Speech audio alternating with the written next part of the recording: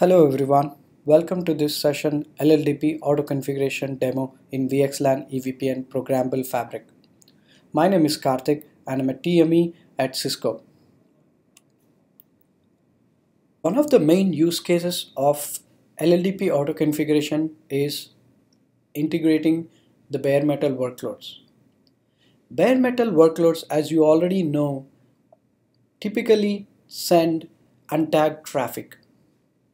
Using LLDP neighborship, the TLV's information, we use the MAC address and we query the end host table inside Data Center Network Manager or DCNM, and we get the virtual network identifier or segment ID information. Using this information, we query the profile database and we pull the configuration template onto the switch to bring up the server dynamically onto the network.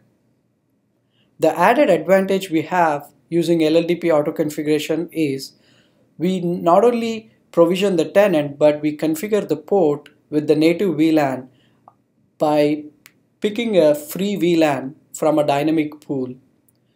Administrator need not go to each switch and per port basis enable these VLANs anymore.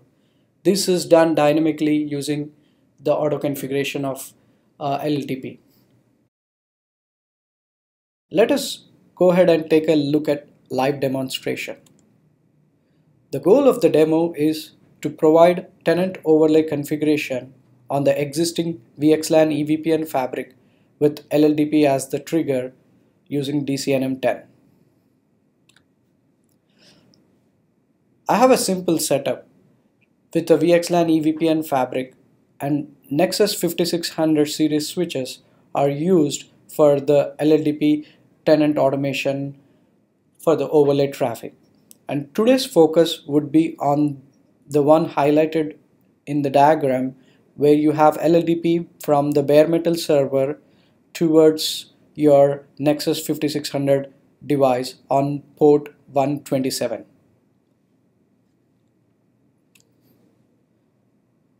This is the flow that we will cover in the demonstration. We will create overlay network for the tenant 2 in DCNM 10, and then we would create bare metal entry for the MAC address, and we verify on step 2 that there is no overlay configuration present. Then we would unshed the port 127 that connects to the bare metal server to trigger the LLDP auto configuration. Step 3, we would check that we get the overlay tenant configured for that particular port, and then we would also check connectivity from the bare metal to the gateway on the switch. This is the DCNM 10 UI, which is a HTML5 based, and currently our focus is on 5600, this switch here. So we go to configure, and then under the LAN fabric automation, we go ahead and create a network for tenant 2.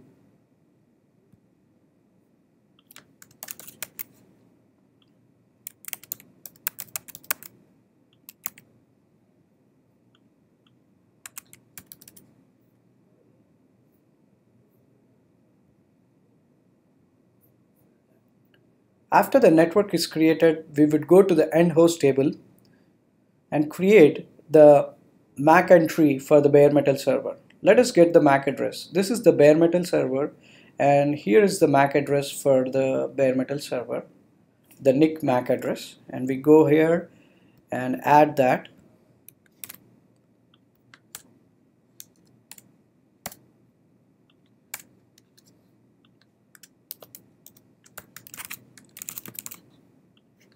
And then we would use the VNI that we used for the network definition. Now let us go to the switch and verify the port configuration. This is the CLI that tells us to do the LLDP auto configuration on the port. right now on the switch there is no overlay configuration created for 10 and 2. Let us go ahead and unshed the port 127 to trigger LLDP auto configuration.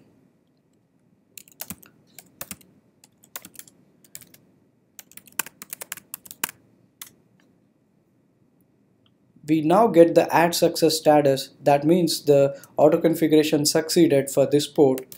Let us look at the port configuration. This is neat. You also get the automation on the per port basis. The switch is able to select a free VLAN from the pool and configure that on the port.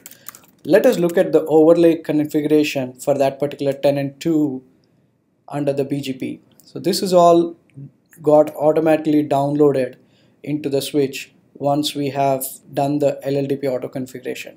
So we now have reachability to the bare metal on the network. If you want to see the profile information, this is the done by LLDP and the profile is active on the port, and this is the more detailed command to give you the profile information.